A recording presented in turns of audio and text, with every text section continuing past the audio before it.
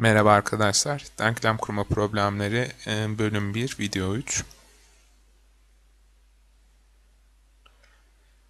Şu tarz sorular var. Tabi bu sorunun içinde bir parça ama parça parça anlarsak soruyu da çözerken rahat olacağını düşünüyorum.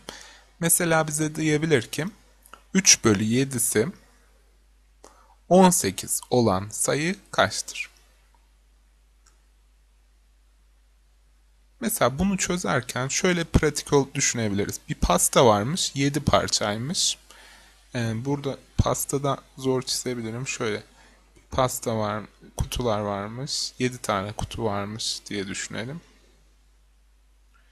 Bu 7 kutunun 3 tanesi 18'e denk geliyormuş. Öyleyse her kutu aslında 6 6 6 diye düşünebiliriz. Bunlar da 6 6 6 olacağı için 1 2 3 4 5 6 7 6 kere 7 42. Denklemsel olarak bakarsak nasıl düşünebiliriz? 3 bölü 7'si diyor. 3 bölü 7. Önce şuradan anlatayım. Sonra tam denklemsele geçeyim. İyice anlaşılsın.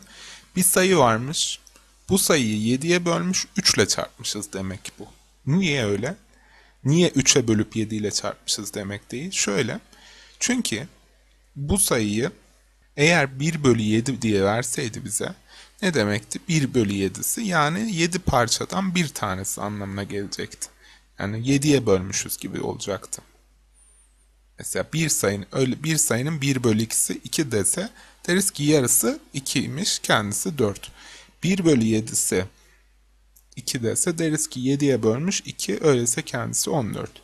Peki 1 bölü 7 değil de 3 bölü 7'si dese deriz ki önce 7'ye bölmüş, sonra 3 ile çarpmış. Sonra 3 ile çarptıysa önce 3'e bölerim 6, sonra 7 ile çarparım 42. İkinci yol buydu. Şimdi tam denklemsele geçeceğim. 3 bölü 7'si 18'miş. 3x bölü 7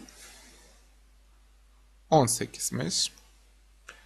Şu 18'i şununla sadeleştiririm. X bölü 7 6. X eşittir 42. Bu son yol sıkıcı gelebilir. Önemli değil. Önemli olan şu anki bilgi düzeyinde ilk yollar. Onlar da sonradan rahat gelecektir.